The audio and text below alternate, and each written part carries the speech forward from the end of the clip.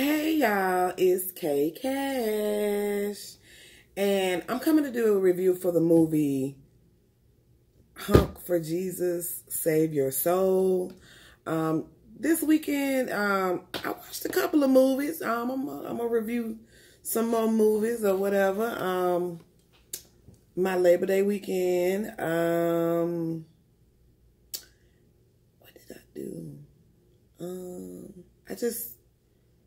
I tried to stay home. That's one thing I tried. I tried to stay home. And I did. And I got a chance to watch a couple of movies and, relax a little bit. Clear my mind some. I had a lot on my mind. And I had a good time. I feel refreshed and renewed, And anyway. Honk for Jesus. Honk for Jesus starred Regina Hall and Sterling Brown.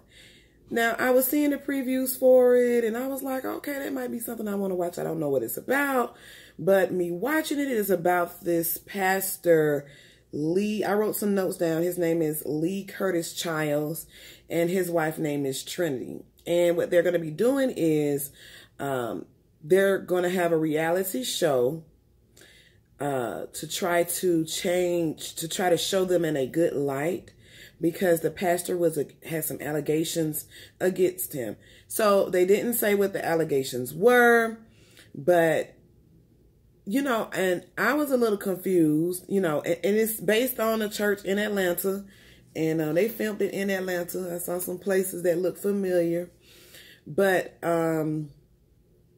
it was very funny. To me, it was funny. I enjoyed it. I enjoyed the fact that Regina Hall,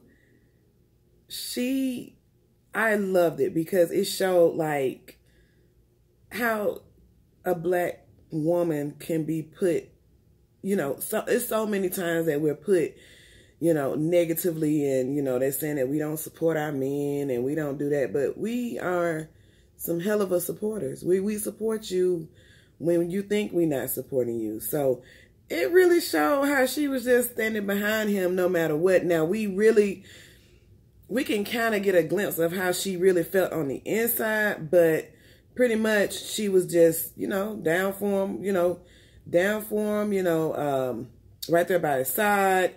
And you could tell there was a lot of love there. I could really tell it was a lot of love. And what I couldn't tell was they didn't give a reason why.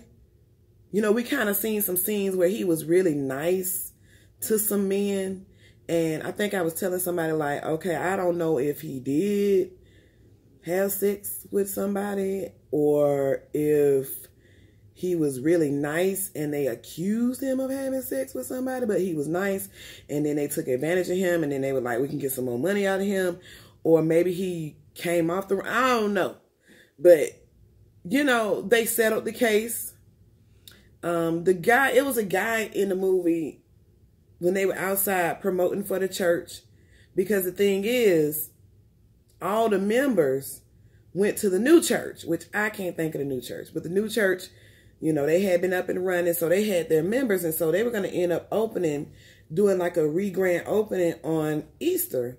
But the other church was going to be opening on Easter. They even went to the pastors, the pastor and his wife, and she's the pastor as well, to ask if they would move their date. Really? Hey, they didn't move it. So what did the Childs come up with? They said, we're going to open ours a day early. And that's what they did.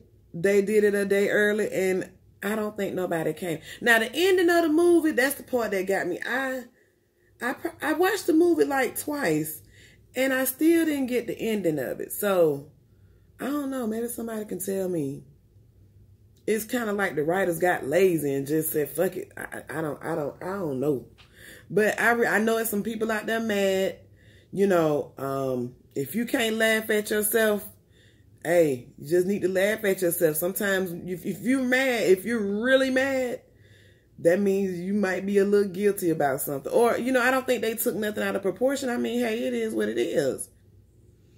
you know, like I said, but Regina Hall, I went on Twitter and, you know, she did a superb. What's going on?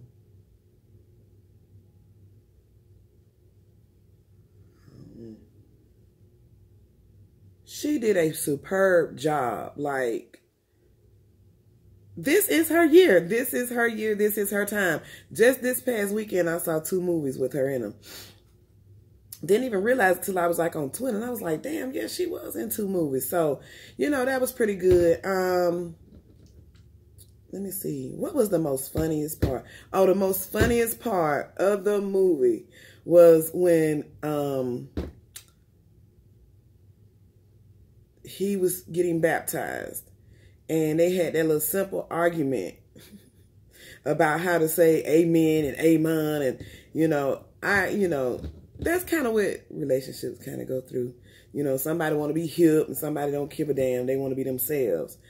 And so they were in the car and the song Nuck If You Buck came on. And, you know, he was showing he's real. You know what I'm saying? And he was just rapping the song. And then Trinity's part came in. Yeah, we nucking and bucking and ready to fight. I just thought it was, you know, that was a nice little scene of the movie. That was like one of my favorite scenes of the movie. Besides the scene of them when the cameras first came and they were talking about how, you know, how extravagant their lifestyle is and how they have Prada this and Prada that and he got Prada suits and Prada this and you know, just, you know, God is good all the time. You know, praise him, praise him. You know, we do that every day. You have to be thankful for what you have no matter what it is. So anyway, I also learned that it was a short film in 2018 because I saw another like poster for it, and I like the meme scene when they did the little meme. He told his wife that, you know, try to get people in to do the little meme scene. But other than that, like, I would say, you know, don't try to be too serious with it. You know, it's funny though. It's really funny. And it does shed a light on something, you know, that's going on in the community, black community or whatever community y'all wanted to be in. So, that's basically all I have for it. You know, let me know what you think. Like, comment, subscribe. Bye.